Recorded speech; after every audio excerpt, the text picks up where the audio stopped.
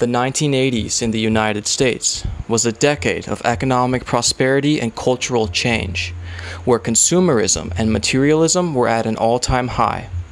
People had more disposable income than ever before, and the economy was booming. Reagan's leadership and policies favored capitalism, which regained popularity, and Wall Street was thriving. Greed and speculation were viewed as positive means of achieving financial success. Nobody personified this culture of speculation and greed more than Michael Milken. He rose to become one of the top 10 richest people in America by revolutionizing the junk bond industry and funding major deals for figures like billionaire Henry Kravis and corporate raider T. Boone Pickens. This is the story of Michael Milken, the junk bond king. The early years of Michael Milken.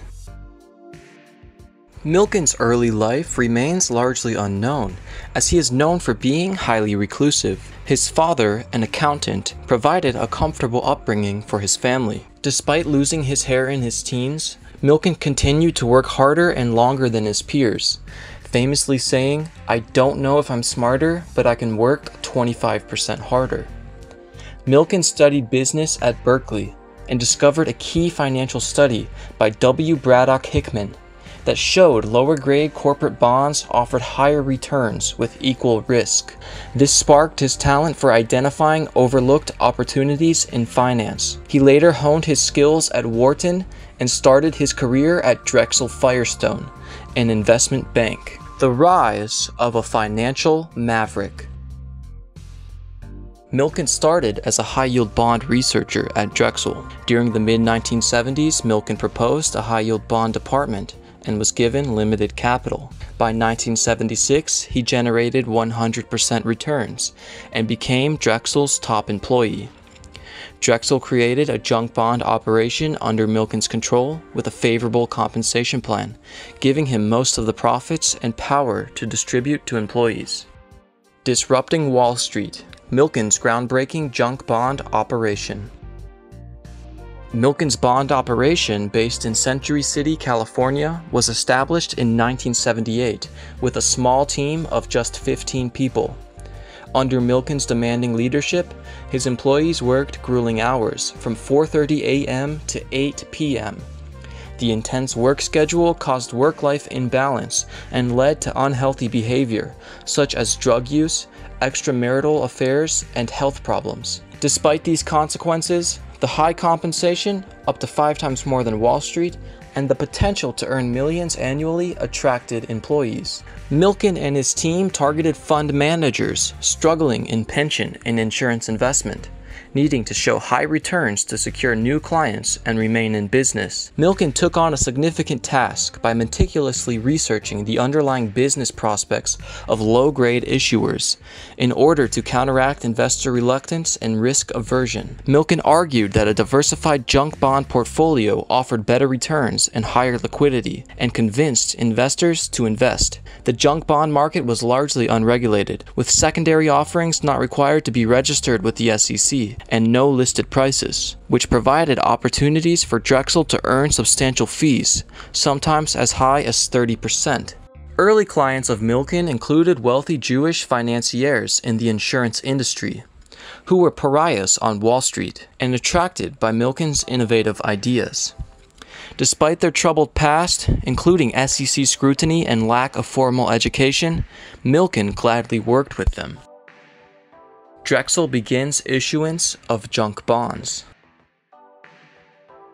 Milken came across a company named Texas International, who was in need of capital but too highly leveraged for a traditional bond rating company to rate their debt. Milken proposed issuing the debt themselves and directly marketing it to the public, resulting in a successful sale of a $30 million junk bond and a 3% underwriting fee for Drexel. By taking this bold step of issuing their own bonds, Milken would begin expanding the size of the junk bond market beyond all expectations. The formation of Wall Street's most infamous duo. Among Milken's controversial business partners over the years was Ivan Boesky, an arbitrageur with aspirations of becoming the next Rothschild. Milken's relationship with Boesky began in 1981. when Boesky was seeking out an investment banker to finance his new venture into leveraged buyouts, which were the hottest trend on Wall Street at this time. Milken agreed to finance him and lent him $100 million with a 17% interest rate. This was the beginning of one of the most infamous duos in the history of finance. One of the great things about this nation is that we can seek profit, and I'm proud of that. Drexel storms the corporate takeover scene. The 80s was a boom for mergers and acquisitions, dominated by big corporations with financial power. Milken aimed to enter the market but faced difficulties attracting these big companies. He decided to focus on smaller firms with limited options. Hostile takeovers, a tactic used by corporate raiders to acquire undervalued firms for profit, was controversial. Big investment banks such as Goldman Sachs shunned hostile takeovers due to negative publicity. Milken announced Drexel's entry into hostile takeovers at their 1985 Bond Conference, attended by Wall Street leaders. He marketed it as a game changer, empowering smaller players to target big corporations. Soon after the conference, some of the top names in corporate raiding would embark on acquiring large corporations with Drexel's financing. T. Boone Pickens launched a bid to take over United Oil. Nelson Peltz made a bid for National Can, and William Farley initiated a bid for Northwest Industries. Posner's hostile takeover with Milken and Boesky. In the early 1980s, Victor Posner, a notorious corporate raider with a reputation for his proclivity for young women, approached Milken and Drexel for assistance in taking over Fischbach, a company in which he held a 5% stake, but was prevented from acquiring more due to a standstill agreement. To circumvent this, Milken enlisted the help of his friend Boesky to purchase enough Fischbach stock to trigger the end of the standstill agreement, with a false disclosure statement concealing Milken's involvement. This marked the beginning of Milken and Boesky's sequence of illegal financial conspiracies.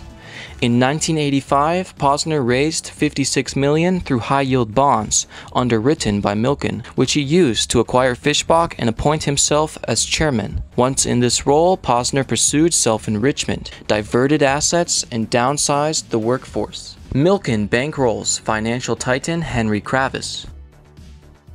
In 1985, Milken funded KKR's takeover of Storer Communication, but was barred from buying stock in the company. Milken had Boesky secretly buy shares, then sell them for a profit of $1 million after the buyout price was made public. This was a small fraction of the $49 million Drexel earned from financing the deal, but highlights Milken's drive to maximize profits even through insider trading. Milken would again finance KKR, this time in their hostile takeover of the company Beatrice, a major American food processing company. Milken obtained warrants to attract bond buyers to the deal, but instead kept them for himself in a private partnership. The warrants, bought at 25 cents per share, gave Milken the right to 22% of Beatrice, valued at $26 per share, a total of $650 million. The Beatrice deal proved to be the most profitable in Michael Milken's career, thanks to these warrants. However, it was not the largest dollar value deal that Milken financed for KKR. That came later in 1989,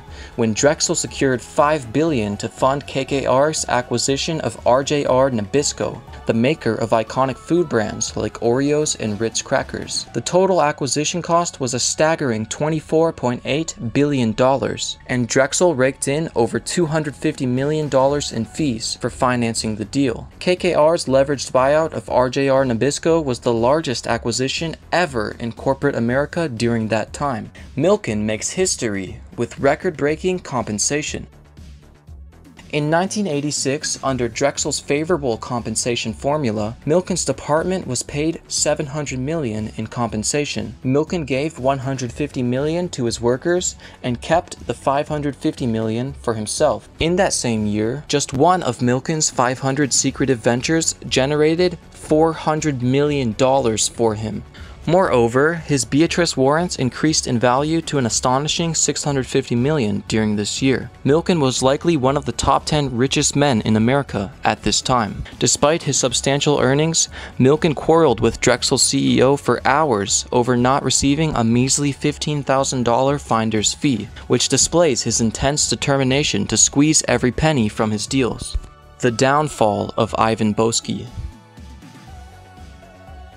Dennis Levine, an investment banker under SEC investigation, started cooperating with the agency and disclosed that Ivan Boesky was providing him with insider information in exchange for payment. As a result, Ivan Boesky was subpoenaed by the SEC. Boesky got together with his lawyers and went over the wide array of financial crimes he was involved in with Milken, including insider trading, 13D violations, parking violations, and a large conspiracy affecting the control of corporations. Boesky's lawyers suggested he try to cut a deal with the government. Boesky agreed to cooperate and give the government inside details into the financial crimes he committed with Milken. The downfall of Milken. March 1989 saw Milken's indictment on 98 charges of racketeering and fraud by a federal grand jury. On April 24, 1990, Michael Milken admitted guilt to 6 charges of securities and tax infringements. By pleading guilty, Milken committed to a $200 million fine and a settlement with the SEC, in which he would repay investors who were affected by his actions with $400 million. On November 21, 1990, Michael Milken returned to the courthouse where he had previously pled guilty. The judge announced his sentence of a 10-year prison term. After the sentence was given, Milken was taken to a nearby room. Suddenly, he let out a loud scream and collapsed into a chair. He was hyperventilating and struggling for breath, causing someone to shout for oxygen as a federal marshal quickly sought assistance. Milken comes out on top. Milken's punishment was eventually lessened, resulting in a prison term of only 22 months. He retained the majority of his earnings from Drexel and emerged from prison as a billionaire. In 2020, President Trump granted a full pardon to Michael Milken. Mike Milken, who's gone around and done an incredible job for the world with all of his research on cancer, and he's done this and he suffered greatly. He paid a big price. Paid a very tough price, but he's done an incredible job, and yeah. Currently, Milken has a net worth of $6 billion and is involved in the issuance of SPAC IPOs. Thanks for watching. If you'd like to learn more about the story of Milken and Boesky, check out the book Den of Thieves, which is also available on audiobook. The link to this is in the description below, and I will earn a small commission. Check out my last video covering the history of Countrywide, the largest subprime lender during the 2008 financial crisis, and its founder, Angelo Mozillo. In many ways, Angelo Mozillo, he's like one of those cartoon characters, the evil genius cartoon character who wants to dominate the world.